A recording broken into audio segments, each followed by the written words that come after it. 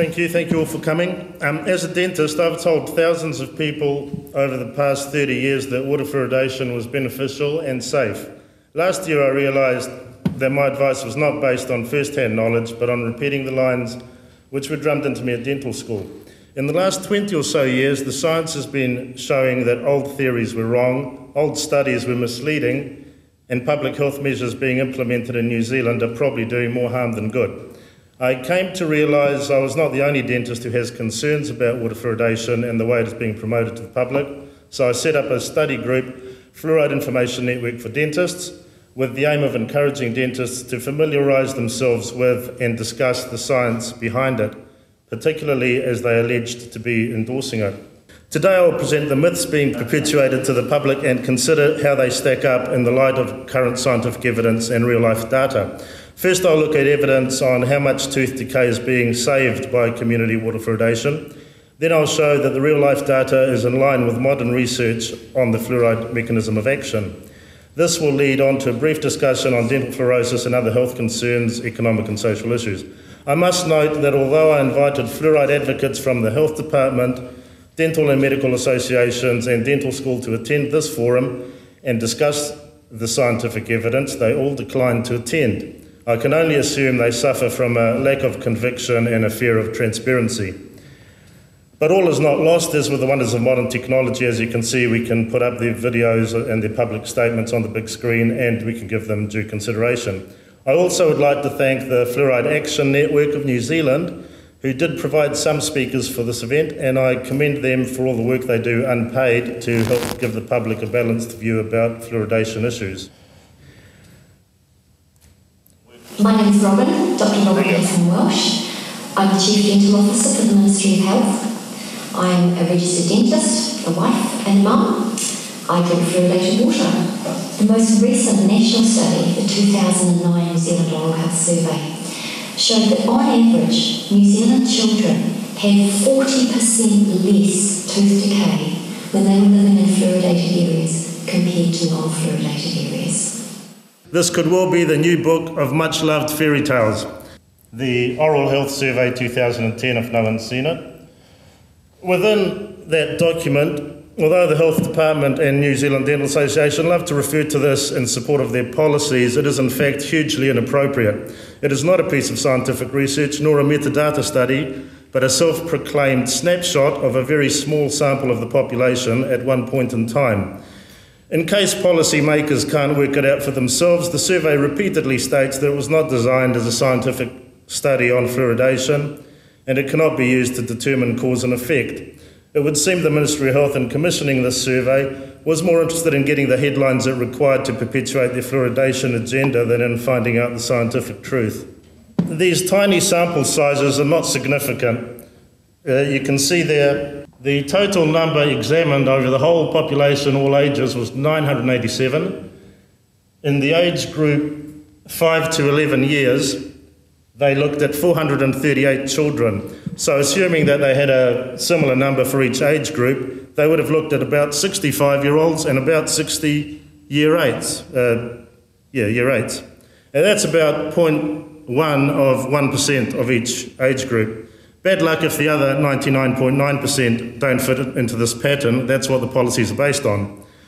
Furthermore, ethnic differences are impossible to determine because the subjects were allowed to put multiple ethnicities. As we can see from the total sample size, the ethnicities, if you add them up, which is the block below the red arrow, add up to about 40% more than the total sample size at the top. That means the ethnic data is meaningless because we don't know how many dips they've had at the pudding. But this survey is constantly used by the DHB in advising the public, councillors and politicians. Real life data is harder to argue with. In fact, the difference in decay rates in New Zealand between those living in fluoridated and unfluoridated areas is not clinically significant.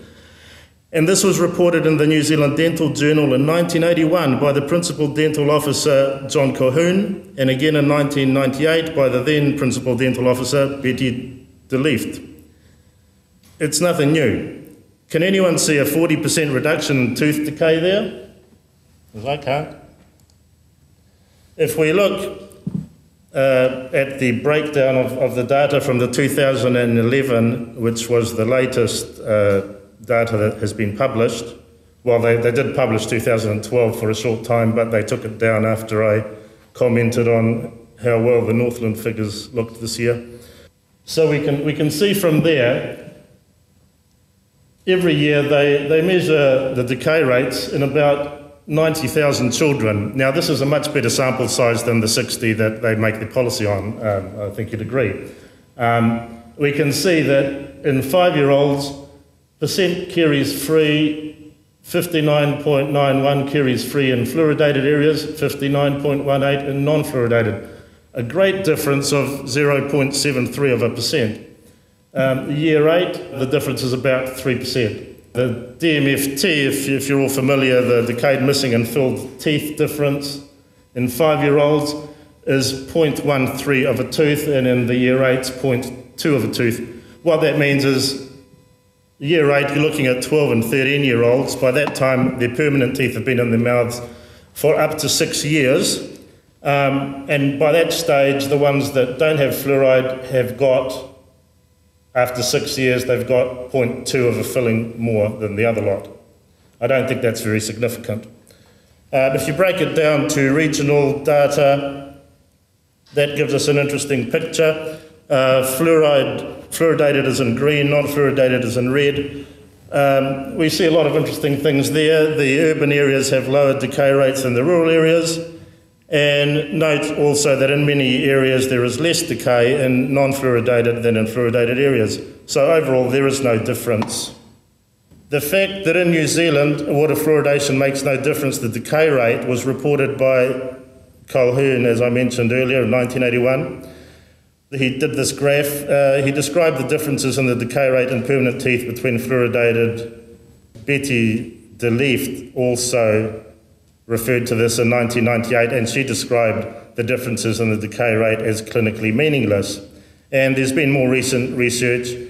Kanagaratnam in 2009 looked at Auckland populations, and he concluded, quote, no significant difference was found between residential fluoridation history and dental caries in the permanent dentition. The evidence is quite clear that water fluoridation is ineffective in the general community.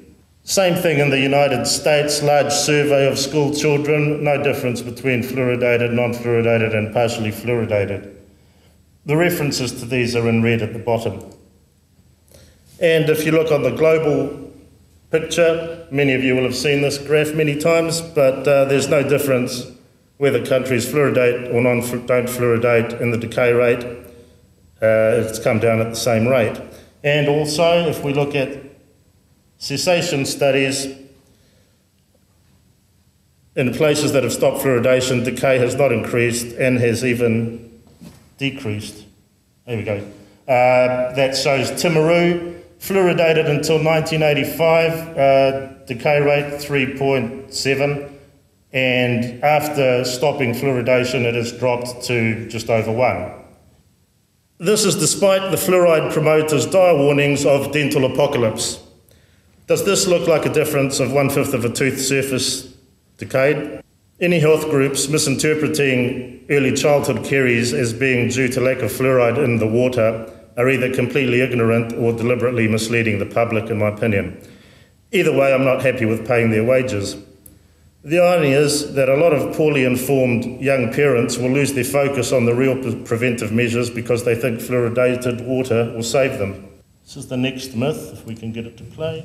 Even if you brush your teeth frequently, visit the dentist regularly, and have low sugar intake, water fluoridation provides an additional benefit. It's not a question of one or another. We need them all. So let's look at the science quickly. For 50 years, fluoridation promoters insisted that people had to swallow fluoride while teeth were developing to make them more resistant to decay. This theory was proven false conclusively in the 1980s, although many dentists are still confused about this. We now know the effect of fluoride is topical and that fluoride in the mouth after teeth have emerged can help reverse decay in 2 ways: by encouraging the remineralization of early carious lesions and by damaging the bacteria in the plaque. the weight of evidence is indisputable. Dr. Broadbent's statements are at odds with current day knowledge of the mechanism of tooth decay and the action of fluoride. Tooth decay occurs because bacterial plaque growing on the enamel surface can convert sugars into acid, which dissolves the enamel. Early cavities are called white spot lesions, and it's shown as the dark area on that picture inside the enamel. They occur just below the surface, and they can be reversed by removing the plaque by toothbrushing, reducing sugars, and changing the concentrations of ions in the saliva, such as calcium phosphate, magnesium, and fluoride. The overall balance of factors has been described by Featherstone as the Carey's balance, and this determines whether or not the white spot lesion will move towards cavity formation or remineralize. So the factors that encourage the loss of mineral is sugar and plaque. The factors that encourage it to be redeposited is salivary flow and content, diet without sugar, cleaning, and some of the minerals in the diet. This picture shows the enamel in a state of early caries. Fluoride in the fluid between the enamel prisms, made of hydroxyapatite, encourages the remineralization of the early cavity if it is available in sufficient concentration. Such concentrations required cannot be achieved by water fluoridation at 1 part per million. It can only occur after the use of toothpaste and other topical fluorides, which have 1,000 times higher fluoride concentrations. Further, the fluoride ions bind to the outer layers of the plaque and must work their way through it to reach the enamel surface to have any benefit. There needs to be a biofilm present of around 200 microns thickness in order to trap the fluoride ions to start with, but fluoride is unlikely to reach the enamel surface if the plaque thickness is more than 500 microns, or half a millimetre in thickness.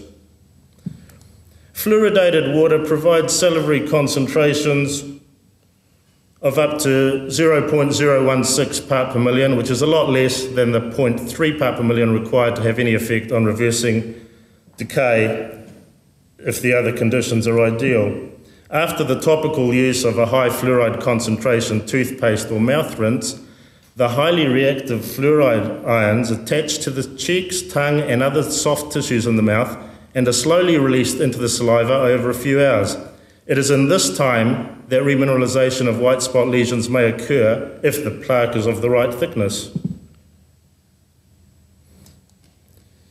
There's some references, there's a big body of evidence on this. It appears that the only result from swallowing fluoride in any form, be it water, tablets, or toothpaste, is potential toxicity and harm to the general health. Video. It's safe. It's absolutely clear that the levels of fluoride that are put into New Zealand's water supply and are carefully regulated are safe, they have real health benefits, and there are no health risks. Now, fluorosis, although fluoridated water has no obvious benefit in reducing tooth decay, it is well recognised as the main cause, probably the only cause, of dental fluorosis. Dental fluorosis results from the toxic effects of fluoride disrupting the cells which lay down enamel during tooth development, leading to porosities in the enamel structure. These porosities lead to discolorations of the enamel and can contribute to weakness of the tooth and possibly tooth fracture later in life. Organisations claiming that fluorosis is only of cosmetic concern and even that it makes teeth more attractive simply illustrates their strong bias and desire to mislead. These are photos from my own practice. The teeth on the left would be classed as very mild fluorosis, may not be able to see much there, and the ones on the right, moderate fluorosis, which is generally very unsightly, and people either have to pay a lot of money to get that fixed or they go through life being embarrassed. At 0.7 parts per million, around 40% of people have dental fluorosis, with probably the 40% which are fluoridated, with 5% moderate fluorosis and requiring treatment. In a population of 500,000, as in Wellington, 5% would be 25,000 people. It's hard to accept that water fluoridation is causing this damage in 40% of the community, but has no effect on any other cells or organ systems in the body. We know it damages plaque bacteria, and the reason silicofluorides make such a great insecticide and pesticide is not because it gives the insects fluorosis. In fact, water fluoridation has never been proven to be safe with long-term ingestion. The major studies have repeatedly raised many health concerns and have called for more research to be done into health problems. It hasn't. While the health department assures us that the concentration of fluoride in public water is carefully monitored, there's no monitoring of the dose being consumed by the person at the other end of the tap, nor of their age, weight, medical condition, and overall fluoride intake from other sources. Instead, the red flags have been ignored by health departments with a pro-fluoridation agenda, causing the researchers involved to protest, as in this letter in 2001 by Trevor Sheldon, head of the research team on the York report. He says, "I'm concerned that the results of the review have been widely misrepresented. The review did not show water fluoridation to be safe. There was little evidence to show that water fluoridation has reduced social inequalities in dental health. The review could come to no conclusion as to the cost effectiveness of water fluoridation or whether there are different effects between natural or artificial fluoridation. There is disagreement among scientists as to how the industrial silicofluorides added to water behave differently from naturally occurring calcium fluoride. The science is not settled. This paper by Sauerherber last year gives a good analysis of the problem." Our role is to monitor and critically appraise reviews of national and international research looking at water fluoridation. These ongoing reviews have found nothing to substantiate claims of negative health effects associated with water fluoridation. The NFIS was set up by our health department in 2010 as an independent consortium of scientists to advise of new research which may suggest a change to their existing pro-fluoride agenda. It has, however, proved to be a bit of a one-eyed watchdog whose selection and interpretation of studies appear heavily biased in favour of maintaining the status quo. Their refusal to discuss their recommendations transparently in a forum such as this is, in my opinion, a major dereliction of duty and must put their credibility into serious question. Thank you.